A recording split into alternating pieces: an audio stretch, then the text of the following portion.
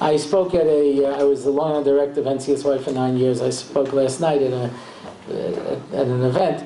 And I told a story, about this girl who came from an anti-religious home.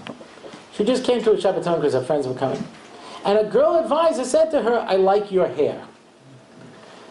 I've tried this with boys, it doesn't work quite the same way. Says to a girl, "I like your hair." This is evidently very important to women. It's $1 billion industry, you know what I mean? "I like your hair." And from that, she suddenly opened up. They started having discussions. She came to her house for Shabbos. Today, she's married to a Rav.